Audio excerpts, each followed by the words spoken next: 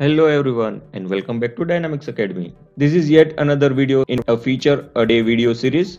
In this video series we will cover the new features that were released with Microsoft Dynamics 365 9.0 version. On your screen you are able to see the various new features that were released in 9.0 version of Dynamics 365. We will see each of these features in detail per video in this series. And at the same time we will also see the various deprecations that are going to happen with Dynamics 365 9.0 version release. So this series is going to be very much useful and informative. So let us now see the feature that we are going to cover in this video. In this video, we will see yet another deprecation that has been announced with Microsoft Dynamics 365 version 9.0, which are standard SLAs. Yes, you have heard right. Standard SLAs are now deprecated. My name is Abhishek Doria and I will be your host in this video. So let us now begin.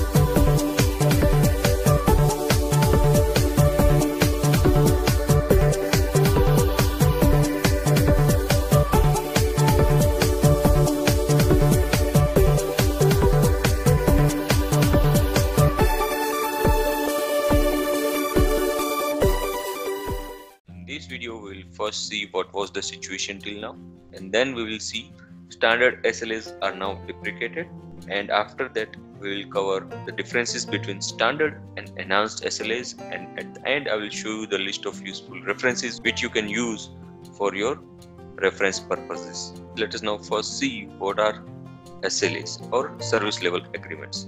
SLAs or service level agreements are formalized method to help organizations to meet the service levels when they provide customers a service and support.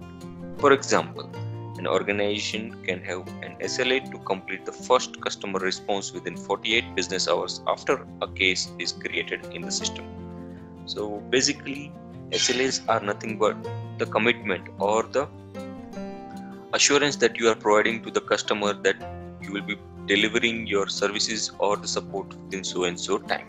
If you want to track this, you can make use of this feature called service level agreement in Dynamics CRM or Dynamics 365. So after CRM 2016, there are two different kinds of SLAs currently available in Microsoft Dynamics 365 or CRM, which are standard SLAs and enhanced SLAs. But going ahead, the standard service level agreements or standard SLAs are deprecated and will be removed in a future major release. So for your reference or for your information, till today at the time of recording this video, the standard SLAs are available, but this will be going to be discontinued or it will be removed in a future major release that is confirmed. And these standard SLAs will be replaced by enhanced SLAs. So let us now see what is the difference between standard SLAs and enhanced SLAs. In standard SLAs, only the failure time is tracked and saved in case record. But in enhanced SLAs, KPI record is created for each the SLA KPI which is being tracked. So what does this mean? You can create multiple different KPIs or key performing indicators that you want to track as part of this particular SLAs. But in case of standard, you can only track the failure KPI. Means if your service or the agreement is failing, then only you will be able to measure it, only the failure cases. But in case of enhanced SLAs, you will be able to track not only failure but also any other KPI. For example, the first response KPI. If you want to capture within how many minutes or how many hours that you need to provide the first response, that also you can capture as part of enhanced SLAs. Another differentiating factor between standard SLAs and enhanced SLAs is that in case of standard SLAs, a timer has to be manually created and added to the case form. But in case of enhanced SLAs, timers are automatically created and added to the case form with their statuses and failures and warning times are visible.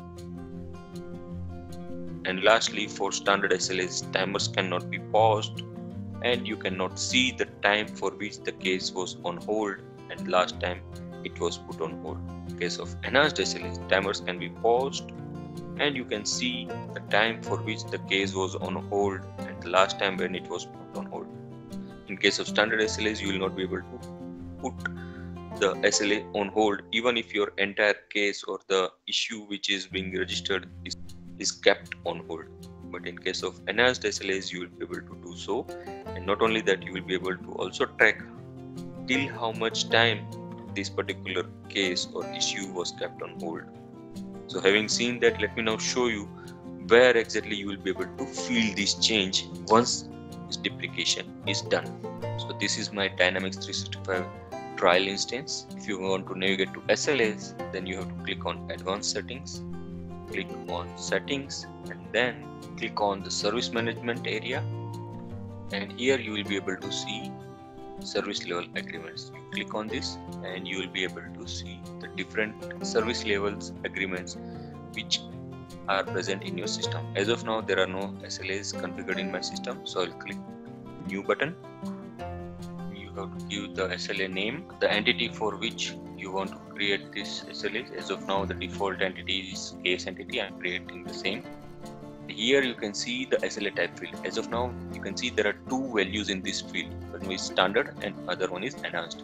By default is enhanced, but still you will be able to select the standard. So having said that, going forward in future major release, you will not see this option. You will only have this enhanced option. So this is the place that you will be able to notice this change once it is deprecated. On that note, let me now show you the list of useful references as well. On that note, I wind up this video and I thank you for watching this video till the end. So if you have learned something new out of this video, then please like, share and subscribe to Dynamix Academy, and also press the bell icon so that you will never miss any update whenever we release a new video to our Dynamix Academy YouTube channel. And on that note, I end this video and take your leave. Hope to see you all in the next video. Till then, bye bye and take care. And once again, thank you for your time.